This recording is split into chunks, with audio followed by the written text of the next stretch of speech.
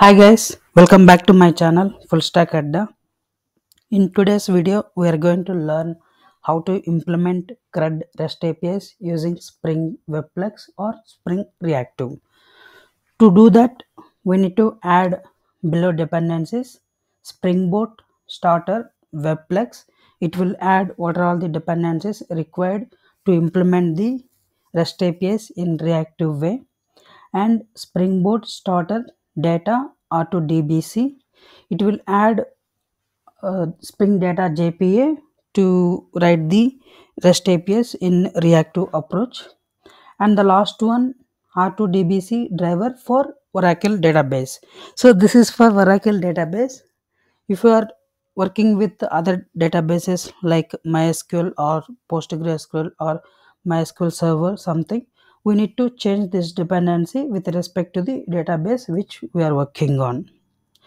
And for this Spring webflux, the default server is Netty. It runs default on Netty server. And we need to discuss about this R2DBC driver. So to interact with this relational database, Oracle, MySQL, PostgreSQL, and other relational database, we use this R2DBC driver. So its full form is Reactive Relational Database Connectivity. And in this video, we are not going to discuss of all reactive concepts, but I would like to give you a small overview of two reactive objects. One is flux, another one is mono. Flux object can emit 0 element or 1, 2, 3 or more than up to n elements.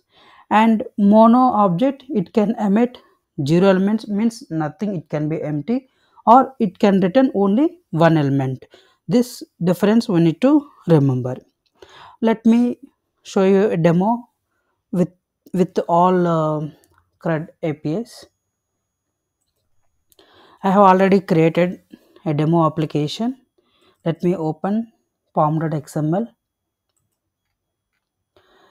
Here we have the dependencies required to create the REST APIs using Spring Reactive, which we already discussed. Lombok to avoid the boilerplate code, it automatically generates getters and setters. We already discussed.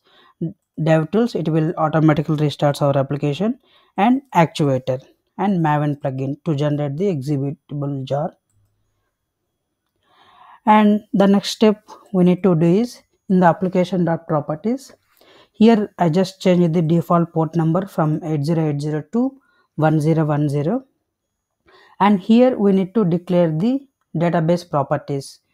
And normally in non-reactive applications we use spring.data source properties, but for in reactive we use spring.r2dbc.url, and here we specify the database URL, and R2DBC username, we specify the username, and database password.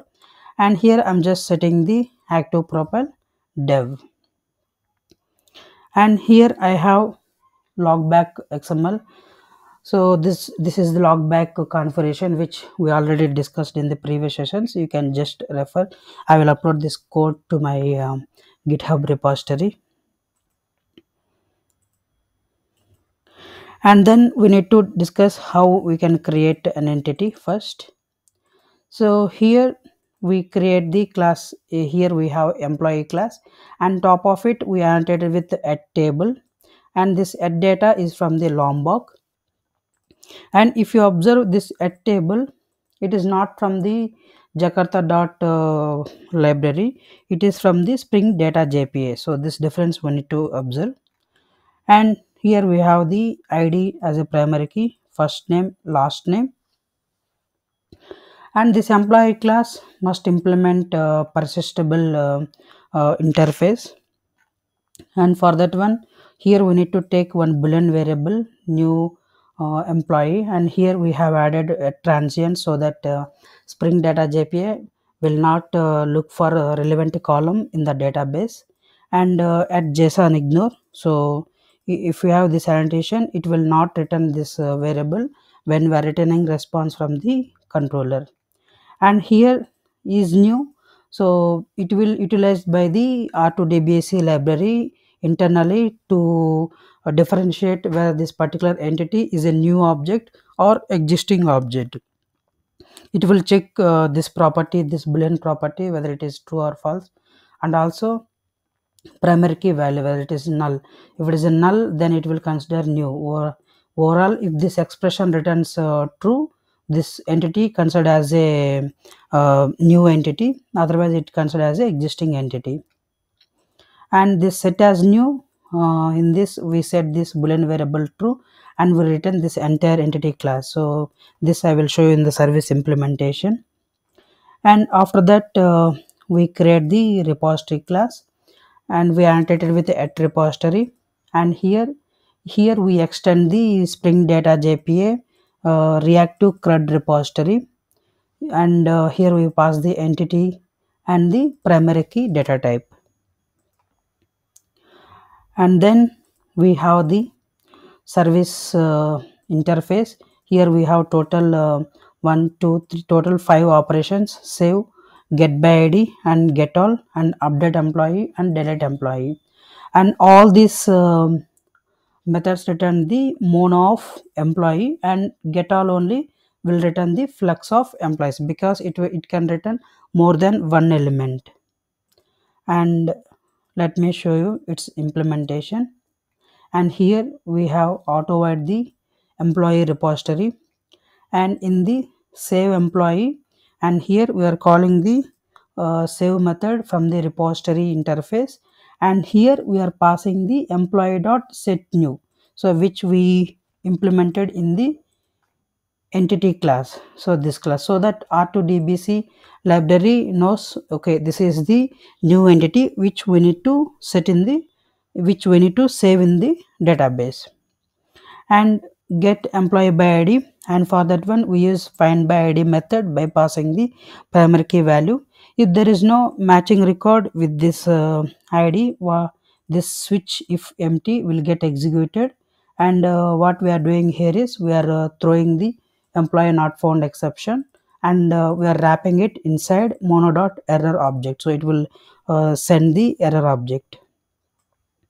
And get all employees, for that one we are using the find all, and this find all returns the flux of employee objects. It will contain more than one element, or it may contain zero element also. And for update employees, so for update also we use the same save method. It will update the existing record. If there is no record with the specified id, with it will try to save as a new employee. If we do not want that part and throw some exception, you can remove this switch empty part. And to delete it, we use delete by id by passing the primary key value, and we need to call the subscribe, otherwise it will not get executed. And this one return mono of void, means it returns nothing. And from this class we are just returning empty mono of true value, so that from the controller we can set some custom return type. And in the controller class, here we have the request mapping. It will be common url prefix for all the endpoints, and rest controller annotation, and self force j, so it will automatically give the logger object. And here we have auto void the employee service class. And here we have the first method, save employee.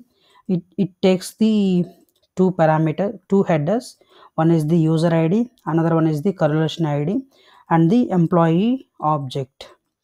And so this correlation id we set from the filters. So here we have one more log filter. So this filter gets executed for every request before the request reaches the controller. So what we do here is, in every request we get the user id. So this user id we need to add to the every log message, so that for that purpose here we are reading from the headers and adding to the mdc, so that it will be added to the log message.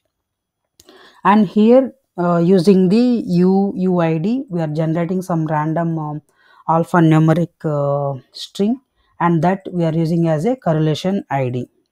And that correlation ID we are again adding as a new header and passing to the every controller. And then here we call that employee save method, and we pass the employee object, and after returning the response we have written the flat map. If everything gets executed successfully, control comes within this flat map, and here we are setting the status as 1, and we are also calculating the API process time. If you look at the bottom here, we are taking the end instance now and calculating the duration between start instance and end instant, and taking the milliseconds difference and printing it. And then finally we return the successful response. If we get any error, then that error we catch within the on error resume function, and within this function we're actually setting this status -1 and error message, and we are also log that error message, and we return mono.just and response entity internal server error, and this our custom body response. So this same implementation we do for all other APIs. All other APIs get by employee ID, and get all employees, and update employee, and delete employee by ID.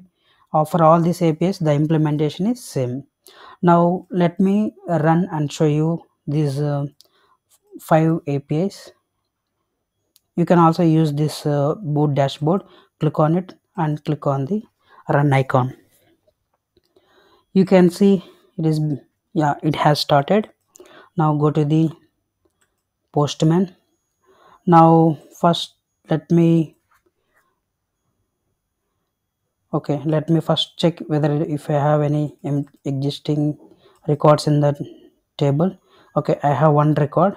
So first let me show you delete operation. So I am passing the primary key 1 and sending.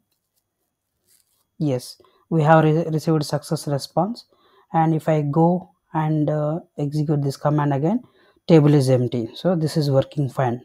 Now let me show you save operation. I'm trying to save same object again. Click on send. Yeah, we have received successful response. If I go and check in the SQL developer, now we have the new record,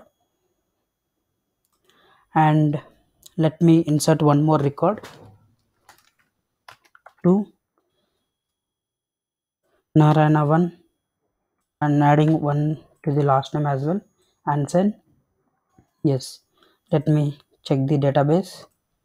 Yes, we have the second record got inserted, and now we test the all employees. Click on send. Yes, we have received the 2 employee details, and get employee. So for this one, here we send the uh, employee ID as a path variable. If we click on send, then we get that employee specific details. And to receive this variable in the controller, let me show you. Here we use the path variable to receive that employee ID. Same for delete operation also, we use the same at path variable to receive that employee ID.